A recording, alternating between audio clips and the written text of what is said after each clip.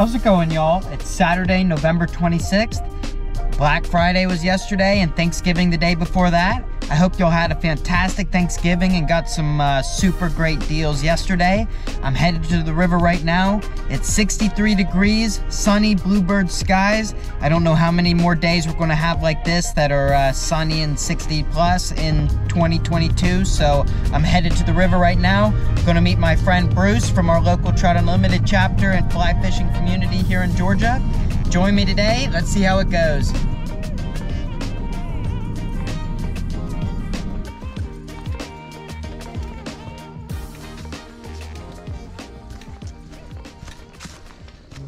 All right, we're getting our first look at the water today. Looks a little bit stained still.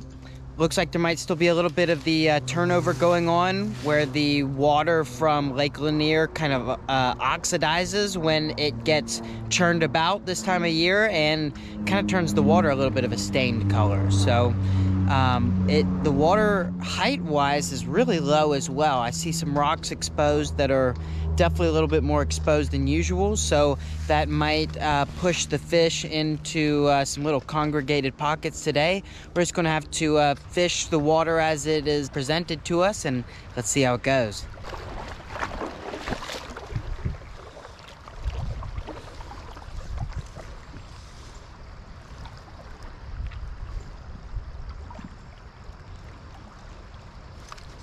There we go.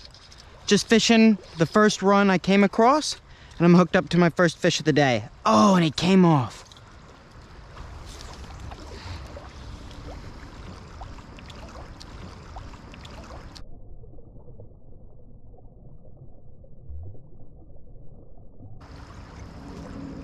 All right, guys, I just missed my first fish of the trip. I just saw one come up and kind of rise over here, do something kind of funny. Let's see if I can't get a fish over here in this run. I see some darker green water I'm going to keep moving towards. Definitely looks like it's a bit deeper than where I just initially hooked that fish. So maybe there's a few more fish hiding over here.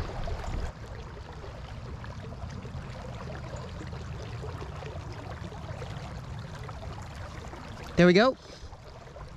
There we go. Hooked up to what might be my first fish to the net today, if I can seal the deal. Looks like he ate the bottom stonefly, and we got him to the net. First fish of the day, nice rainbow trout, and he was not going to hang around any longer. We're going to keep getting after it, see if we can't get number two. Oh, no way, I just made a little flick into some darker colored pockets over here as I was moving on to another section of water. I'm glad I started my camera because we just got number two.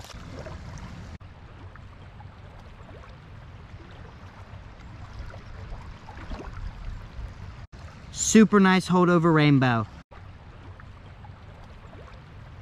So I just released fish number two. Both ate a stonefly pattern. I was just moving on from fishing some of the shallower runs behind me, and I decided to make one last cast back that way. I noticed there were some darker green pockets, made a quick cast, fish number two to the net. So we're going to keep picking apart this water and see what else we can find.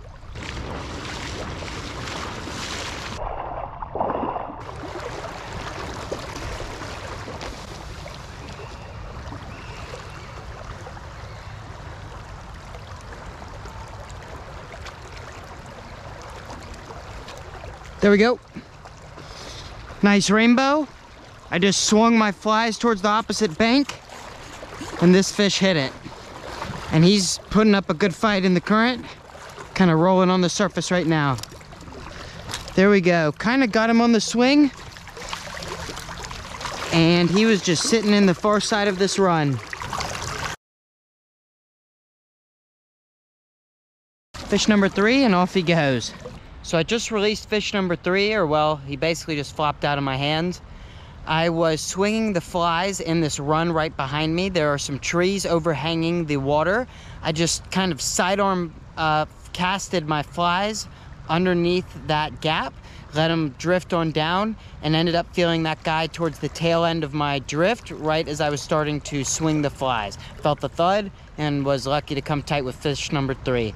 But other than that, it's been real slow. I caught those first 2 fish back to back, and the weather has been real gloomy and the fishing has been slow.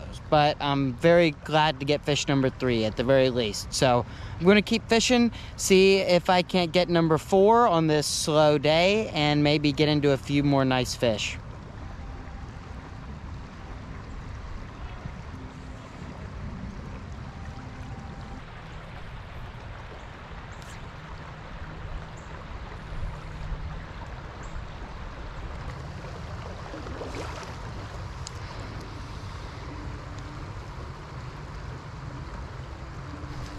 There we go. There we go. Real nice fish. Real nice fish. Nice brown. If I can just manage to get his head up, keep him out of the rocks, hopefully I can seal the deal here. Oh man, he's really pulling. Really dogging me down. What a crazy fish. Wow, wow, wow. That is a great, great fish. My best brown in quite some time. That is fantastic. This may very well be one of my best brown trout ever on the Chattahoochee, if not my very best. Look at the head on that fish right there. I am absolutely thrilled to catch this fish.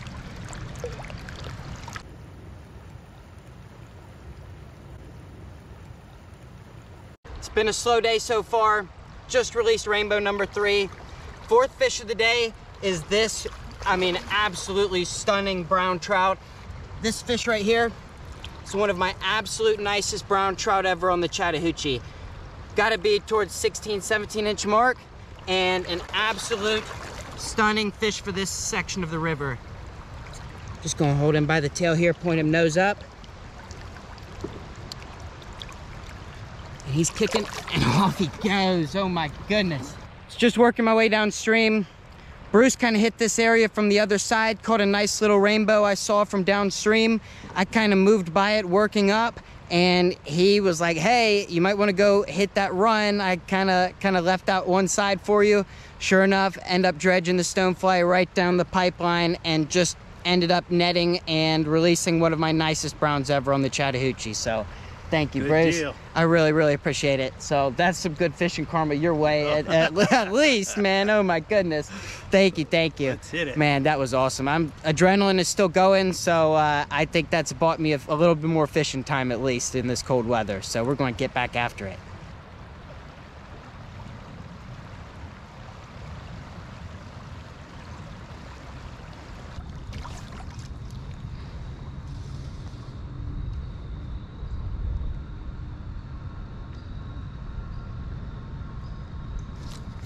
There we go. Hooked up, and I really want to get this guy to the net. Fishing has been slow, and oh man, he's jumping upstream. He's going kind of nuts. Oh goodness. And got him. Fish number 5, and almost certainly my last fish of the evening. My little barbless hare's ear jig pattern already fell out.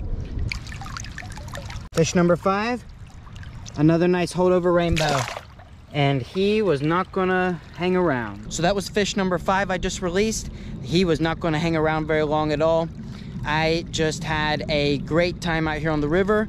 Sometimes these slower days really make you focus in on your drifts and can really make you a sharper angler. So I'm grateful for the slower days as well as the days where they just seem to be jumping on your line. So, you know, one thing I've noticed is as I've really just tried to focus on becoming the best nymph fisherman I can be, the nice brown trout have kind of fallen in line and just kind of manifested right along with it. So maybe I'm just luckier catching browns, or maybe my nymphing has improved a bit where the brown trout are kind of coming more readily at this larger size. So regardless of what it is, I'll take it, and hopefully we can keep this good luck going with a couple nice wild browns a year.